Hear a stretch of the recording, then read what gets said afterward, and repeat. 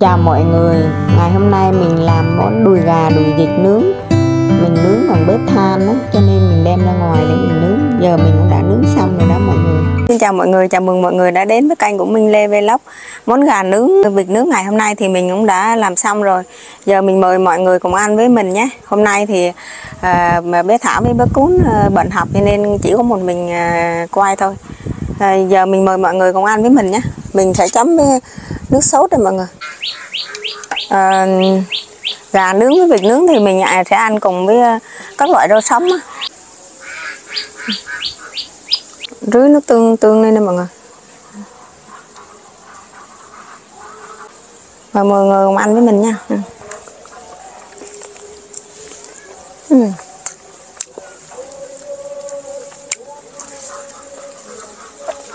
Ngon quá.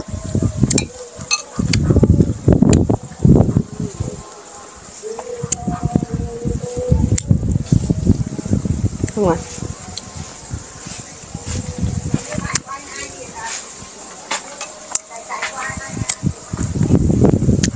Chú lên mọi người.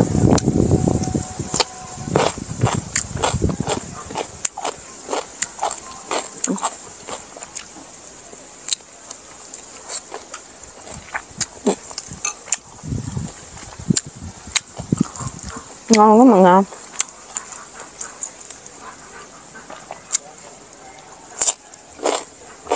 Hôm nay mình đi ra ngoài vườn mình coi á.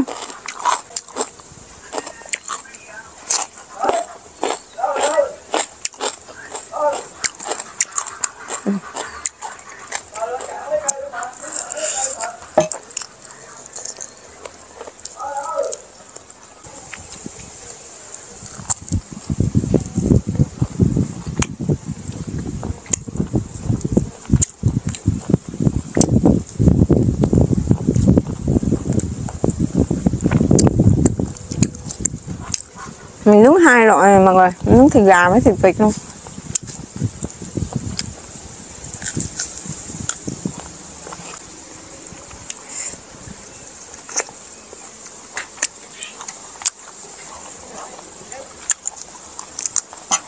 Mình sẽ lấy một cái lá sạch lách.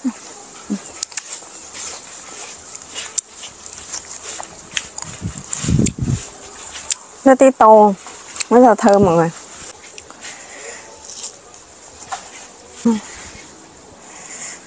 Quấn chấm mọi người.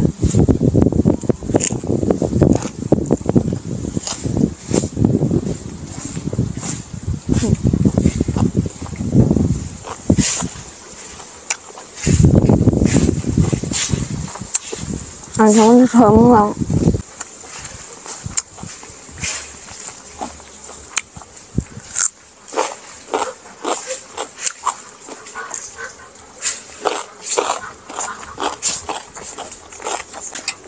Quấn với rau ăn đúng không mọi người?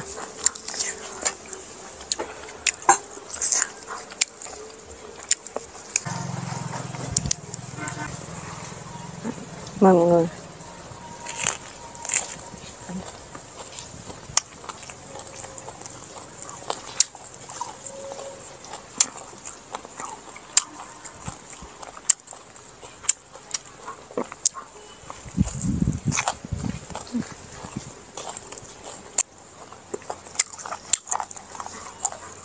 Lên mọi người.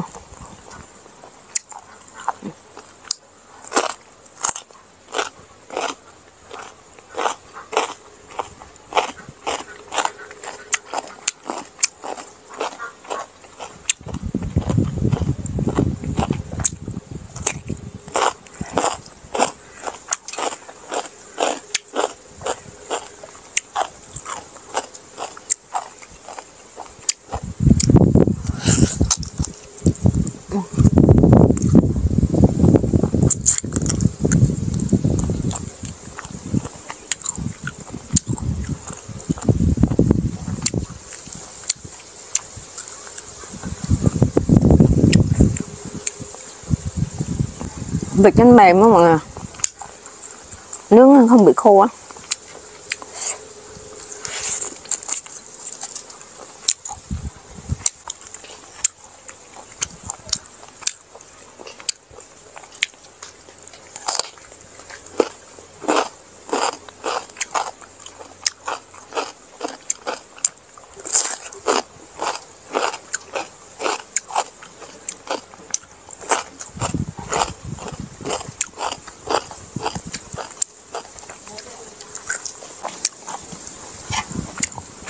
mà.